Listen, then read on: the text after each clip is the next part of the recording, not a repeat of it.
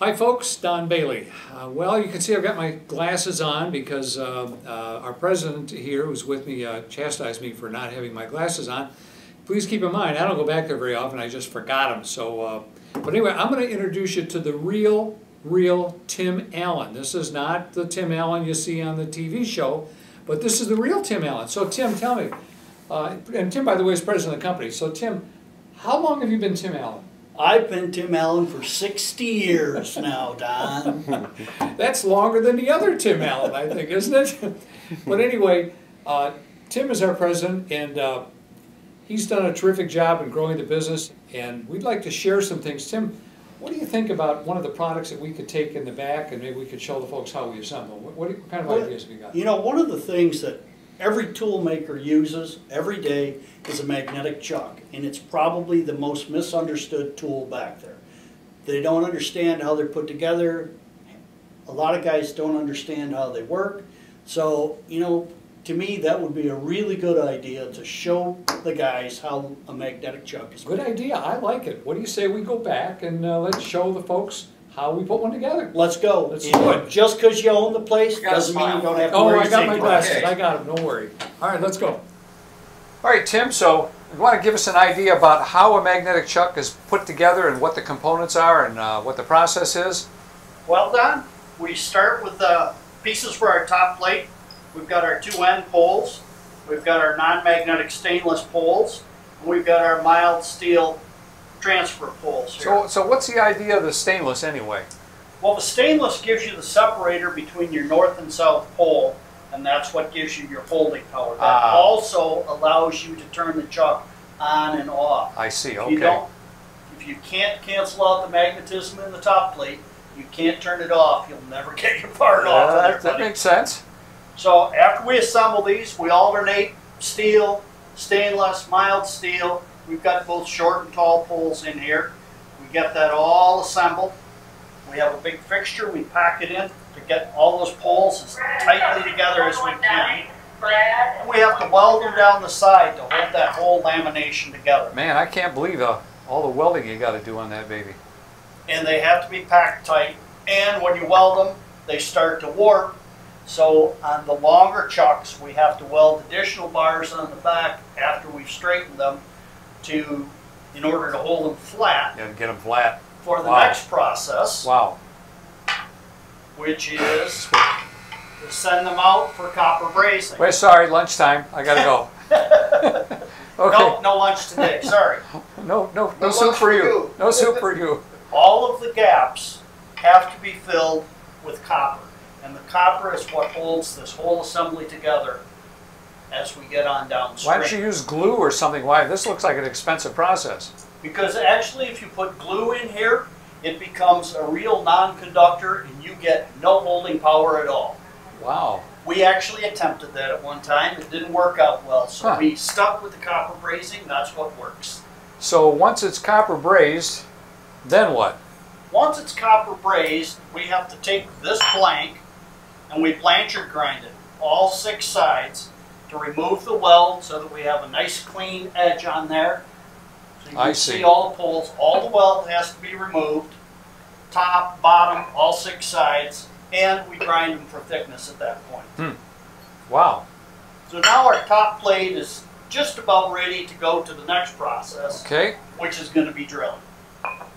So now we've got our top plates done. They're all blanched. We know where the poles are. We have to start building our magnet box, which is laminated of mild steel and permanent ceramic magnets. When you put these magnets in there, they have to be put in north, south, north, south. So every one has to be put on there and checked so that you're getting the polarity of your magnets in the proper sequence, because they have to alternate all the way down. So excuse me, but the north and south pole are on the sides or on the end? On the sides. So that it transfers into these magnetic poles here to transfer into the top plate of our chuck. So in theory, the thicker that the ceramic magnet is, the more strength you're going to get. Is that accurate? That's true. Beautiful. And this is a good time to point out, a lot of people are under the misconception that a fine pole is stronger than a standard pole. And it's really exactly the opposite in a lot of cases. A standard pole magnetic has more magnetic material in the magnet pack itself, so you get more holding power. The fine pole is really intended for very thin, small work pieces. That's its best application. It's, you know, a lot of times people will say, oh, gee, I need a fine pole because it's stronger. That's really not true. Huh, interesting. Good time to point that. So anyway, after we've laminated all of that together, we got all our magnets in there. Sometimes, when this gets filled at copper brazing, these poles will move a little bit. So if your spacing isn't quite right, sometimes we have to shim on the sides of the magnets so that these poles line up perfectly with our magnetic poles in the top plate so that we get good transfer. So it's not just a production line where you just make all these things and you put it together. You have to custom made. We don't just slam them together. Each one is actually hand assembled, hand fit, hand spaced so that we get the best shut off and we get the best holding power that we can attain. Wow, awesome. So after we've assembled all that, we pot it with epoxy and then we Blanchard grind the top so that we've got a nice, smooth, flat surface to mate up to the underside of our top plate. I see. This is another time to point out something important. When you get this all assembled, there's a tremendous amount of magnetic attraction here. If you get this magnet pack close to anything that's magnetic, they're going to do this. And if your finger's in there, you're going to go to the clinic. I think Jim found that out, didn't he? I think he might have. I think we renamed that Chuck Death Chuck 3000. And Glenn, that's why we keep you away from this. We don't want you to hurt yourself. I was warned previous not to put them near each other. You're a terrific cameraman. You do all the right stuff, but when it comes to this, we need to keep you away from this. We don't want you to be losing any fingers on. You need your push button finger for the camera, yes, right? Okay. That's something to keep in mind if you're trying to repair one of these on your own. There's just a tremendous amount of magnetic force there. And if you get your finger in the way, you're going to get hurt. Yeah, it's that simple. I don't think magnets get the respect that they should. I don't think people really understand how powerful magnets can be and the damage that they can do. So I don't recommend you take these things apart, folks. It's just not the thing you should be doing. I'd leave that to the professionals. And especially when you get into the big guys, you know, if you got a 6x18 or a 12x18, you've got this gigantic magnet pack in there, and you can really get Well, you know, while you're at it, Tim, let's talk about the holding power per square inch. What are we looking at? Any ideas to? These standard pole like this averages about 35 pounds per square inch, measured at the center of the chuck with a 1x1 piece of mild steel. So you could have hundreds of pounds of pressure here. Exactly. And if you know, that's not good. I just can't stress enough how badly you can get hurt. Okay, so what's all this stuff over here? Well, after we get our magnet box prepared and we've mated it to our top plate, we're going to spread a little bit of graphited grease on there. We're going to assemble this in there. We have a fixture to do that so that your fingers don't get in the way. Good idea. This bushing has already been assembled into the aluminum frame here.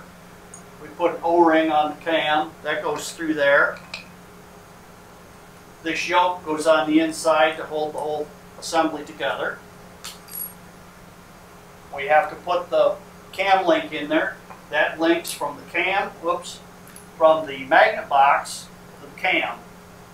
Once we assemble that, we have a special little fixture that has a point instead of the actual cam on it.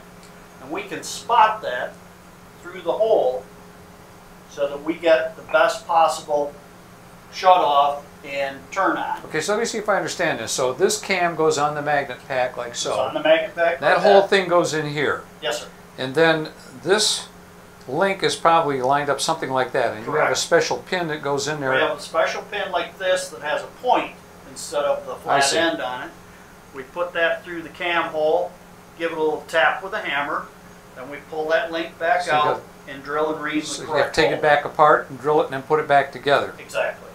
Wow. A lot of work. And then finally? Finally, we put the bottom plate on, get this assembled onto the underside of there like so. put some sealant on there, of course. We don't want water inside. It's a good idea. Seal that up. Good idea. And when that's all assembled, then it goes into the grinding room for the final grind. It gets ground all 6 sides. We grind it for size. We grind it for squareness. And how close is it in squareness? 2/10. All over. 2/10 TIR. Flat, square, parallel. And this is the finished product here. That's the finished product. When we're all done with grinding, it goes into our finishing department. They put the tag on, they put the rails on, they rust proof it, wrap it, wow, pack it, get it ready to ship. Well, Tim, thanks. That was really great and informative, and we've had a lot of people requesting how we do this, so thanks for sharing that with us. And for you folks out there, if there's anything else you'd like to see, shoot us an email. We'd like to show you some other products and how they're made and how they're assembled. So hope that's informative, and Tim, thanks much. You're more than welcome. And thanks for watching, folks.